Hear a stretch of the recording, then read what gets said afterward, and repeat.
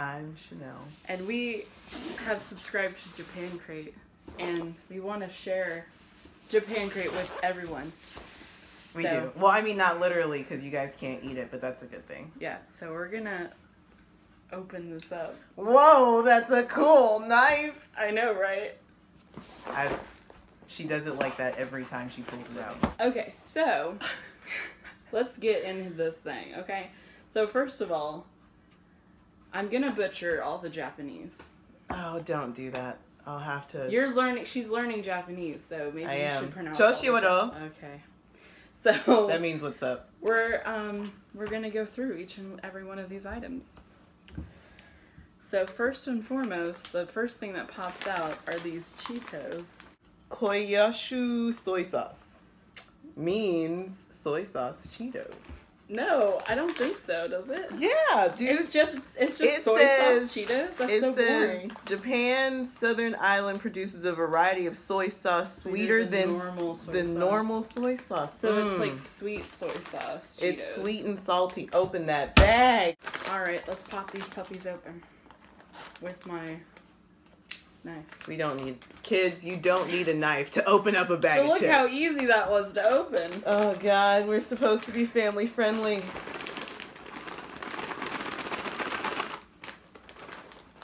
How about you taste that out? Look like normal Cheetos. I mean, you know.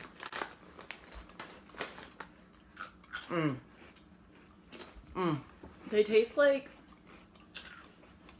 when you get... what is it called? When you get, like, fried food at a Japanese restaurant. What is that called? Umami. No! The fried food, like, shrimp blank and vegetable blank. Oh my god. Panko. Tempura! It tastes just like the, like, baked part of tempura with, like, the tempura sauce that comes with it, because it's like a sweet soy sauce. That's exactly what it tastes like. Okay, so these are a hit. They're good. Avi. I like them. Me too. Alright, next. Ooh, mayonnaise. What? Umakaman. Umakaman mayonnaise. That's what this is. Oh. It's interesting. I don't know. Oh. Yeah, it's kind of weird. I got a bust of mayonnaise at the end. Now this is interesting. It's the Calpy white peach drink, which I literally just got one of these at the Asian market that we go to. Remember? Yes. I haven't tried it yet. And she said Calpy, not Calpy. So the interesting thing, first of all, color. The Japanese one is way more yellow. Isn't that weird? Yeah. But the interesting thing about Calpy is that it's in Japan, it's just Calpy. It's Calpis, but it sounded too much like Calpy in the United States, so they changed it to Calpico. So fucking Americans! Because they won't get confused. But I've had it many times. It's very good. It's like a yogurt soft drink. It's not effervescent or anything. No. So if you're thinking, oh man, I really like Ramune, I might like that. No, you may not. It says, Calpy tastes like nothing else. Feel refreshed anytime, anywhere. But I think we should... I don't want to drink it warm. No, we're not going to do this one for this video. We'll probably... Let's try this one. I'm sure it'll be similar. Fine. That's fine. We'll do, like, a drink from the last crate every next video. Because they're not cold. That's good. I like Calpy. Yeah, we've had Calpy before, and it just is peach flavored. It's good.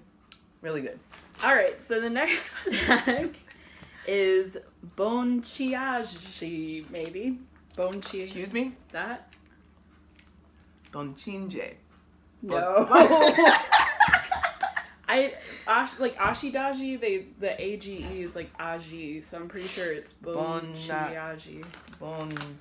Okay. It's another soy sauce flavored. Yes. Rice cake. It's a rice Love cracker. Soy sauce. Rice cracker with. Please stop opening chips with your knife. How else am I supposed to open them? Like how everyone else opens chips without knives. I don't. It's not efficient. You know. These are interesting. Yeah, they look really interesting.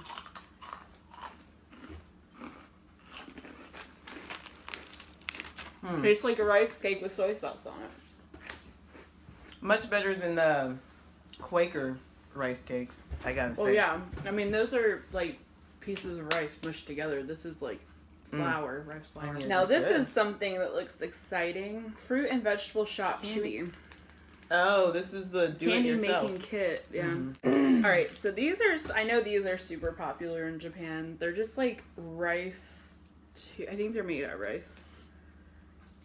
Oh, God. Puffed corn. It's corn. Shrimp mayonnaise. It's shrimp mayonnaise, which is very popular. Very popular Oh. in Japan. I'm excited to try this. But it's like a giant Cheeto essentially. But they have these in like all different types of flavors. Y'all, it's shrimp and mayonnaise. Yes. But this is very popular. Shrimp mayonnaise is also very popular in Japan. So. Yeah, that's the same thing that lady said about the Grand Slam witch. Okay. All right. So, are you scared of this one? I know you don't like creamy things with your seafood.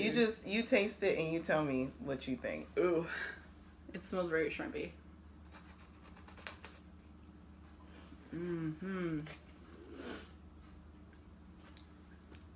You actually like it? It tastes like, it's not that bad. It tastes like shrimp and yum sauce or white sauce or whatever they call it, you know?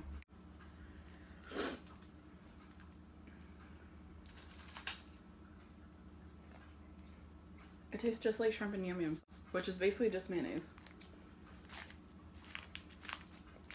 You don't like it? Alright, moving on. So the next thing is Diamond Ring Pop. What? So it's basically just a Japanese ring pop. Bring back the 90s with the Japanese version of the ring pop. Their retro and fun design are perfect for get-togethers with friends. But they only give you one though. So. Who does that? Who used to get ring pops back in the 90s and sit around with a group of friends? No, the funny thing is, like, since they only give you one, what you have to do is just be like, hey ladies, come hang out with me and admire my beautiful ring pop. Isn't it beautiful? Just like sit around with your friends and they can admire your ring pop. That's what you're supposed to do. Oh, that's no fun. Yeah, it's strawberry flavored. It's a ring pop. Alright, next. Let's go for this guy. Matcha. See, this is the popular Pie No Mi snacks are back with a new flavor. They're bite-sized pies that have a golden brown top and lots of flaky layers, making them crispy and yummy. The filling for these is flavored with one of the best green teas from Kyoto. Why are they trying to tell us that we have to enjoy these with picnics? Like, everything is like, this would be fun on a picnic. In certain situations, like, who's trying to do all that? Trying to eat this stuff with a whole bunch of people? Picnic. That's what we should do next time. Just invite a whole bunch of people to go. Hell no. Then they get to have some of this. That's true. I would have bit somebody's extra hand off if they touched my barbecue Cheetos. Extra hand? So they have like a third? No, it's me eating them. You can eat them. But if anybody else, that's an extra hand. Oh, okay. Get their hand jumped off.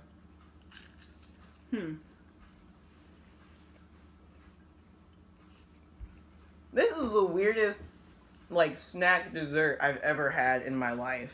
It's kind of good. It's good, but I don't know how to feel about it. It tastes like flaky, crispy, flaky crust. It tastes like a pie crust with a little bit of matcha in the middle. That's literally... It's like savory but sweet. It does have like a little bit of a seaweed taste to it, I feel like. I don't know. Kind of interesting. I'm trying to do this ring pop off. It's annoying me. Oh, let's try this. Bon Bon Creamy Cream. We go together like peanut butter and chocolate. Ooh, yes. Has a layer of a wafer cookie, peanut butter, and chocolate on the outside, I'm assuming.